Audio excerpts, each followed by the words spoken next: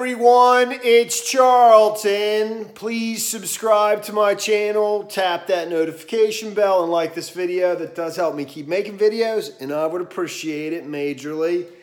So I'm going to show you putting a toilet together, basically, but just putting the two halves together, and then I'm going to drop it too at the same time. But I already showed the video about changing the wax O-ring, and I ended up using the no wax rubber ring in the last video that I did on toilets, and I'm actually using the same thing in this case. So let me quickly go show you that. But I've already kind of got it all set up, tested things out at the flange to make sure I'll be good once I put the toilet together and drop it.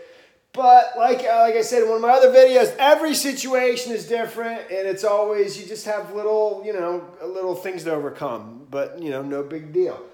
So let me show you the flange real quick just before I get to putting the toilet together very quickly, just so you know what I'm facing. So there's the flange that I'm going to be dropping the toilet on. It's a pretty tight spot. That's the reason I'm using the same toilet that came with the home. And but it's a toilet. It shouldn't have any problem. I'm not changing the fill valve and the flush valve. If there's a problem with that, then I will have to. But I'm going to go ahead and leave those in there. I prefer not to overcomplicate the situation and try to, be a superhero. So, because I think they probably work just fine. But what's interesting is that in this case, before in the last home, when I was showing you changing the wax O-ring, and I ended up using the no wax rubber ring, in that situation, the flange was a little bit raised, which actually was causing problems. In this case, it's the opposite. So I am actually going to end up using this filler, and then putting the wax, the no wax ring over top of it. I've already dropped the toilet on there, and it fits pretty good on there with just it's raised up just a tad, and I may have to shim it a little bit, but it's in good shape because this this filler actually is, got some give to it, and when you tighten it down, it brings it a little closer to the floor without going too tight. It's PVC, but it's got a steel flange attached to the PVC, so you can tighten it a little bit. I warned about over tightening that. So, but I've already tried this. I think I should be good. And this is actually a 3-inch opening.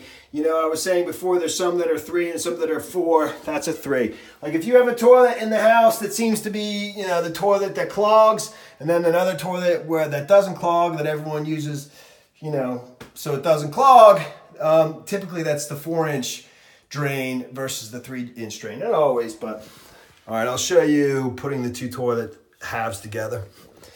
Let's do it. Let me super quick kind of just go over the parts that I'm going to be using, and I ended up looking at maybe 3 different ones before I decided on one. I thought maybe I got the wrong one. I didn't, though. I think I'm good. But every situation is always different. Nothing perfectly fits exactly what you need, and you just have to do the best with what's available. All right, so I'm going to turn the camera around and show you the various parts that I'm going to use and quickly go over some of the parts of the toilet. Super quick. Okay, so I got the bolt and extra thick gasket kit. All right, this had 3 5/16 by 3-inch bolts, which is these right here. There's 3 of them. I only need 2, and there was one with 2, but actually the one with 2 didn't have the kind of gasket I liked, which was this one right here. This one has kind of it fits around that nut right there, which you literally have to stretch to fit right around it, and it fits around it perfectly when you do. I'll show you when I put it on. In fact, a guy on YouTube showed me that. I forget him already, but he was absolutely right, and now I see what he means. It fits right over there, but you have to pull it, and you don't just put it on there and be happy with it. You actually have to make sure it's on there, snug and properly, and fit these, notches up with these. The one that had 2 gaskets, two bolts, was just a flat there. It didn't have this recessed portion to fit over that giant sort of plastic hex nut, as best as I can remember. I didn't even get it, But I don't need all 3. I just need 2. Some have 3 bolts, three portions to screw into the tank. Others have 2. Mine has 2, so I just will use 2 out of the 3, no big deal. And the this is the flush valve, you know, and this is your flapper down here, and this is the fill valve. And that's just what those things are called. You buy them separately or all as one giant kit together. But I'm not replacing them, and I think I should be just fine. If not, I will end up replacing them. Let me stop for a second, and then I'll show you what you do to do that. So I did forget to mention that the size of the gasket is critical. This is a 2-inch, or according to the packaging, a 2 1/8 inch in terms of the inner diameter. I think the outer diameter is 3.5 inch, but that's going to be critical for your toilet. Some are bigger. I mean, this one that I actually bought measures about 2 3/8 inch. I assume it fits over a 2.5 inch opening. You know, I'm not taking that out of the packaging because I'm returning it. It's not right for my toilet. But this is critical. So, and this one actually, I think I already mentioned, has kind of that perfect hexanot recessed portion that I like, and I'm going to wrap it around there when I show you, when I get to it, I'll show you. It fits on there really, really perfectly. Then, you know, this is the, you know, the bolts is what's going to secure it to the bottom half of the toilet. And you do have to put these on in a very specific, you know, sequence. You have to put bolt, then metal washer, then rubber washer on the interior of here, okay? And that's what it looks like after it's done. I haven't tightened that up real good. And then on this side, I saw, you know, a couple different people had different opinions on, you know, one guy just said you need a metal washer in the hexanot, which I believe is just fine.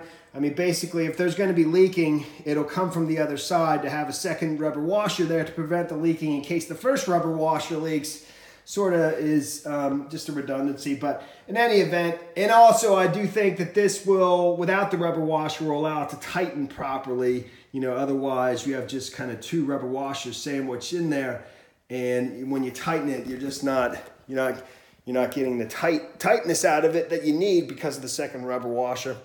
Whatever. I think either way would be fine, but I'm doing it that way.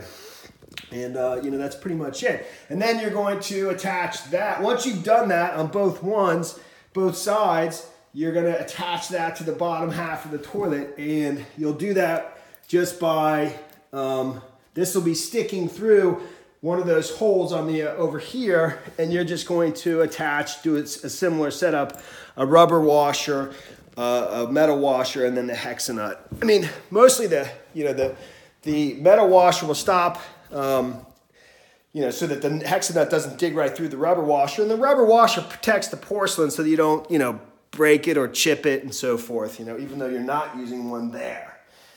So, anyways, I'm going to go ahead and put it together. If there's anything else that, you know, I think I missed, I'll let you know, and we'll see how it goes. You really, you know, you do it, you won't know until you get it on there, and then you find out if you did something wrong and it leaks or whatever. But we'll cross that bridge when I come to it. All right, let me get to it. Okay, so I'm also going to show you, because I can just put the phone right there and show you exactly how this kind of wraps right around it. You almost have this shape that's just like the hexanot on there, and you kind of want to just line them up with it so it fits on just right. But initially, when I went to put it on, I'm like, it doesn't fit, but it does, and it fits perfectly when you get it on there. You just have to line it up and then kind of slowly pull it around. It's a little tricky, but I mean, believe me, it fits on there.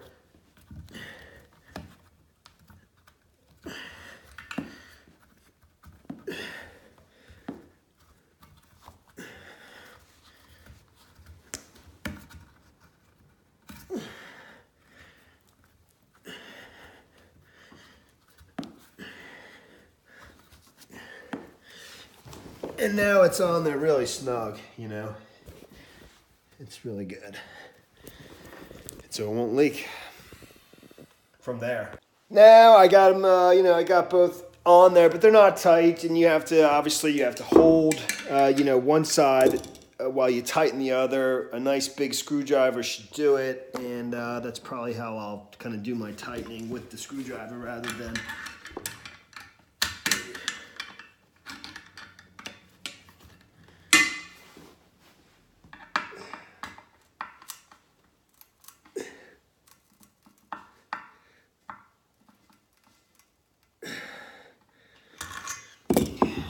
I tighten it tight, but I don't want to go too crazy. You know, believe me, you'll break that porcelain.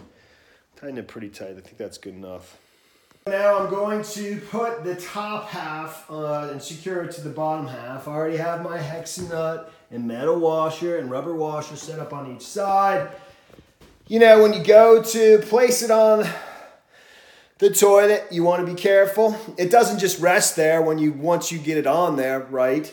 So you got to hold it in place as you go down and grab your rubber washer, then your metal washer, then your hexa nut, and get each side attached so that it won't fall off. And you get it up there so that it's, in place and secure for the moment. And then you tighten each side so that it's uniform. You know, uniformly tighten on both sides, and it's not tilting. It's not too tight on one side versus the other. But you just want to exercise some caution as you put it in place. And you may even, after a couple different tries, like I've already done, kind of just eyeball it in there like that. But you have to hold it, you know, and then screw it in place. So rubber washer.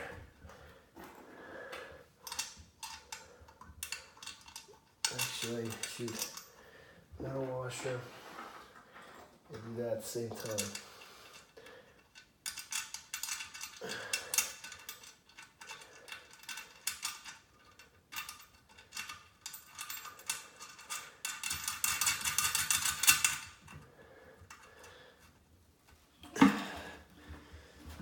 That'll fall though, so you got to be careful, and you don't want to, ruin your toilet after you just went off with the hassle of changing it, fixing it. All right, so now I'm like sort of laying down underneath the back of the toilet, and I'll just go from side to side and tighten that up. You know, it's a little bit precarious though. You know, you're kind of in a weird spot. I use a pair of pliers, put it on that that second setting so that it's spread like that, and you can reach up over the hexa nut like that, and then twist a little bit on each side. And you're gonna, I'll literally tighten this side some, and then I'll flip around and do the other side so that you're doing it, sort of uniformly until it's quite tight. You don't want to break the toilet and go too tight, but you should know when it's nice and snug. You can lift up on the bowl and, lift it forward and tighten it with your fingers as much as you can before you go through this. But, you do have to do this at some point and go from side to side and just, just like that, And then I'll go to the other side and do that some. And I won't do one side too much and before going to the next side. There's a tiny bit of play to that, but I think it's tight enough. I'll show you, if you look inside, that gasket seems to be very tight, and the bolt washers underneath are displaying that it's very tight. So I'm not going to keep just going and going and going. I think it's a watertight seal basically. And let me just show you a couple things. That's that gasket. It's pretty tight, and these rubber washers are now they're I wouldn't say busting through, but they're definitely, I don't want to just keep tightening and tightening because it'll rip those. They're just meant to protect the porcelain, but you can see it should be tight. But it moves just a tiny bit. Should be fine. I just don't want to have to get it on there and then, turn the water on and there's a leak. That's just how it goes. All right, I've got the toilet in place. I'm going to drop it right now. One more time, just a warning. I'm not recommending you do this at home. This is just for educational purposes. Just showing you what I do, some of the activities I do in my job. But this toilet's very heavy, and you could hurt yourself, so don't do it. Don't try it on your own. It's just for educational purposes.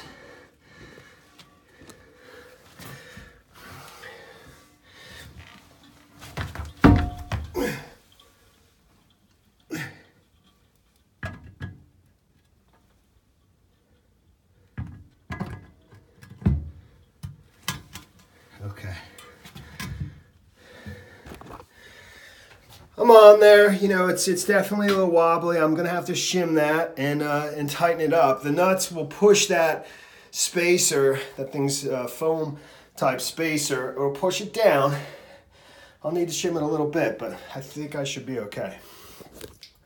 Okay, I'm going to turn the water on and see if it leaks. You know, this is it. And I'll kind of point this right in there to see if there's any leaking. That's where it should come from.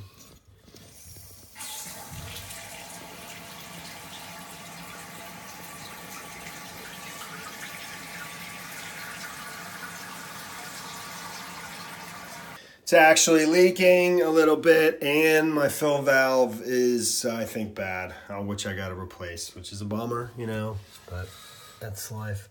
You can see the drop. I don't know if you can hear, but the fill valve continues to just run very quietly, but it's running. So that's bad.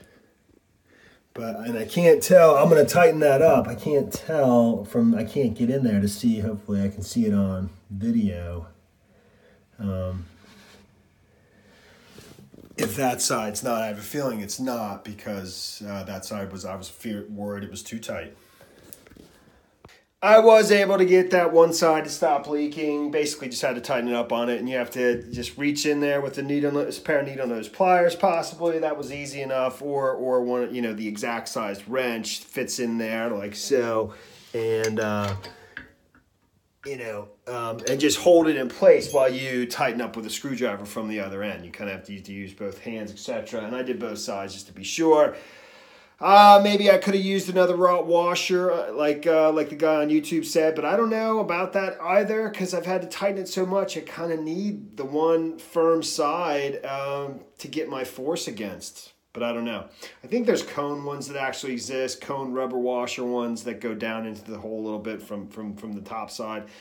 That maybe for the future. I thought I saw that described somewhere as well. I'm going to change the fill valve and give it a new flapper and wrap it up. This is me. While I was here, I was looking for the sort of cone-shaped, you know, washers instead of this kind. I don't see them, and I think maybe you'd have to get them at a supply house. The video I saw was a specific plumbing company, and it was their product. So, all right, I am finished finally. So I have the new fill valve in there, and I kept the same flapper because I put a new flapper in there, not that same kind, but it stuck. So we'll just flush it and check to see if it leaks. It doesn't leak though.